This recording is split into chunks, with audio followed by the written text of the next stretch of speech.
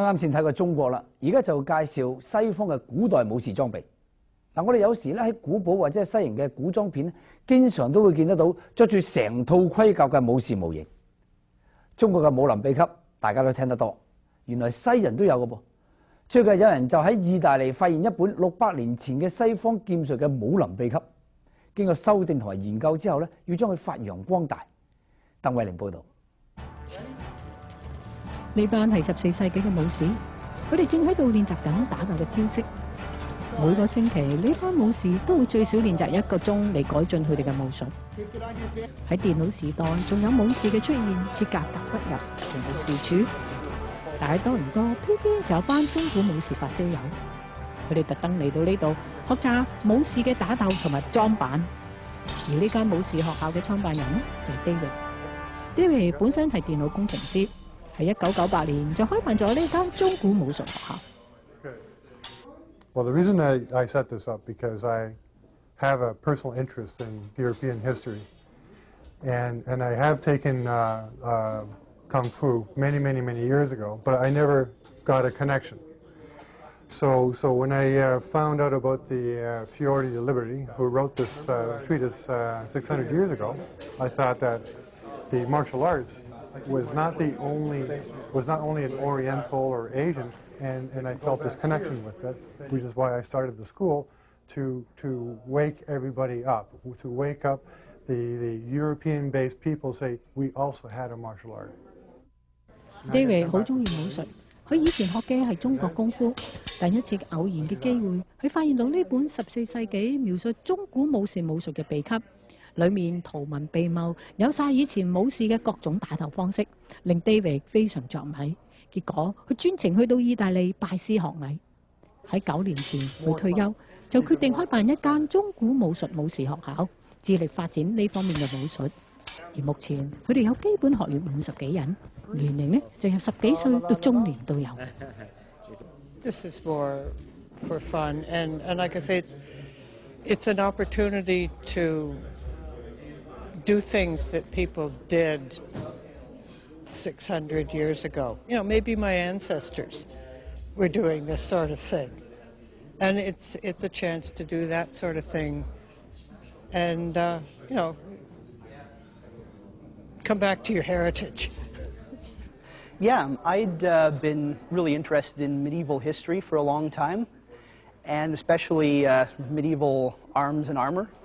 And then I discovered this group, that there was actually a place where I could learn how they really used them. Well, I was attracted by the weapon. As you notice, you can attack your opponent with the point, this edge, that edge. You can attack him with the pommel as well. You can grab his hand, strike him with a weapon. And the movement is relatively circular when done correctly. 嚟學嘅人大部分都係對中古歷史好有興趣。再加上武術可以強身，所以嚟學。佢哋雖然冇諗過要做真正嘅武士，但 David 設立嘅訓練課程就非常嚴格，照足16世紀英國訓練武士嘅方式嚟分等級。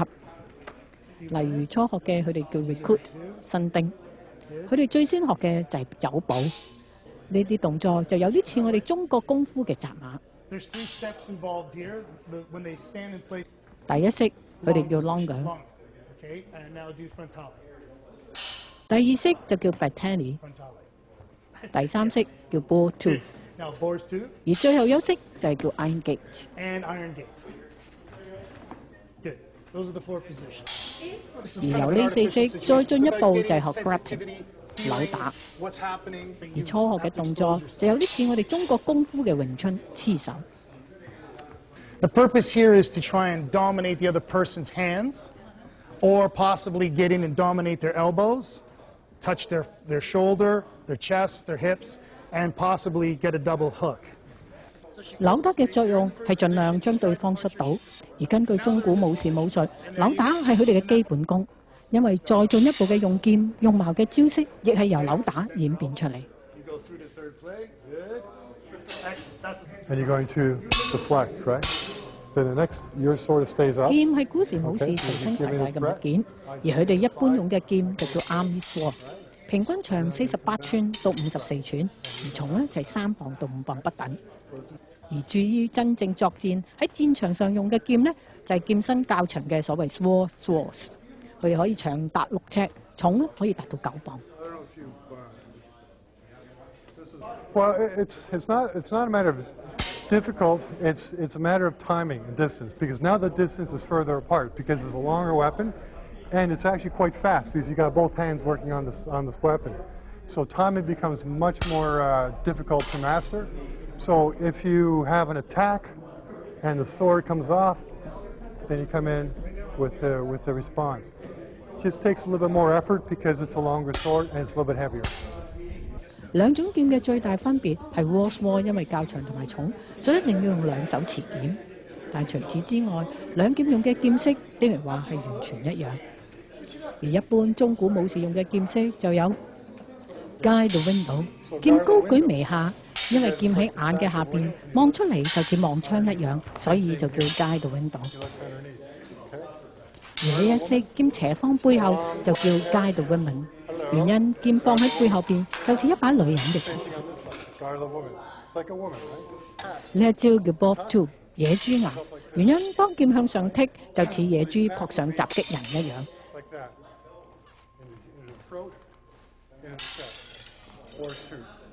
呢一招係最基本嘅防守，叫 iron gate 鐵門。呢一招叫 sword snake 蛇劍，原因係當佢進攻嘅時候，就似蛇一樣快而狠。除咗劍、匕首，亦係佢哋武士嘅重要武器。而佢哋學嘅主要係空手奪白刃，預防突然其來嘅襲擊同埋點對付。導師就話，一般短劍最常襲擊嘅部位就會係膊頭位，但只要你用手一擋，然後捉住對方嘅手一扭，就可以搶到對方白刀。另外就係胸前嘅襲擊。但係只要你夠大膽，以雙手捉住對方嘅手，然後將佢橫拉，亦可以令佢失去重心。對付背後嘅襲擊，你可以用手臂夾住對方嘅手，然後用另一隻手借力壓向對方，令佢失去重心。呢啲防止偷襲嘅方式睇嚟似一啲都唔難，而導師亦話只要一晚亦學曉。不過最重要原來唔係學。係練。You must practice these things regularly. I've been doing this many years, and I still practice every chance I get. 除咗多練習，武士武術嘅要求亦非常嚴格。而家上緊堂嘅呢班學員，平均學咗已經1至2年，但原來仍然未夠資格着住盔甲，原因佢哋只係算初覺。Actually, when I first started, kind of. But it's problematic because it's hard to get it to fit. It's expensive, it's uncomfortable. So I've gotten to enjoy just the fighting, so-called shirt fighting, without the armor. 要着盔甲學做真正嘅武士，原來係要經過考試合格，得到 school 內嘅資格至可以。而一般最少都要經4至5年。其中原因係一套盔甲平均最少都有60磅重。如果武功冇翻咁上下，你着住佢根本可能行唔到。而一套盔甲咁重嘅原因係原來佢由好多層層疊疊組成。第一層係一件沾有棉絮嘅棉衫，佢嘅作用除咗保護之外，亦係固定整套盔甲嘅位置。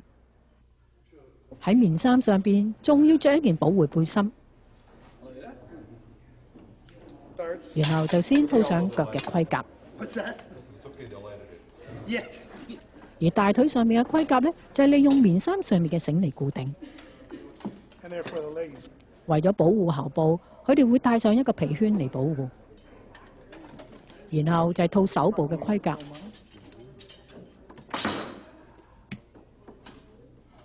然後再着一件鐵褲衫。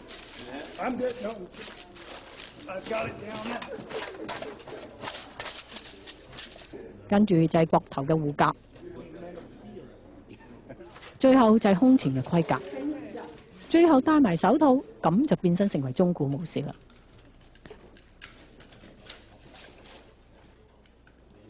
着住60磅嚟舞刀練劍，絕對唔係一件易事，所以平均佢哋練10至15分鐘就會有一個休息。雖然一啲都唔輕鬆，但係教練就話：如果你要徹底了解中古武士武術，呢一部分係要必經嘅階段。Because you have to practice in armor like any other form of practice This equipment is part of you. It has to move with you. And if you don't wear it frequently, you never learn to move in it. 着住盔甲嘅動作同冇原來係完全唔同，所以一定要練習同埋適應。由初哥到有資格着盔甲，再到可以着住盔甲活動自如，佢哋話最少都要經過6-7年嘅時間。但喺 David 眼中，原來6-7年咧仍然係未夠班。Yes, this will go on forever. You know, and I think it was one of the Chinese masters and students, and the student would ask the master, Master, how long must I practice? And the master would respond, until you die. It's the same in this art. You know, we have students who are asking, well, how long do I practice with the sword or with the grappling? I say, until you die. It never ends. 武術其實亦係一門學問，所以 David 認為係學無止境。對於目前有咁多中古武術發燒友 ，David 當然感到滿足。不過佢話，就算只得一個學生、一個人嚟學，佢仍會一樣咁樣教落去。好啦，今日節目時間就到呢一度。嗱，下星期咧，我哋會介紹古代嘅中國點樣去保護西南邊疆。下星期見，拜拜。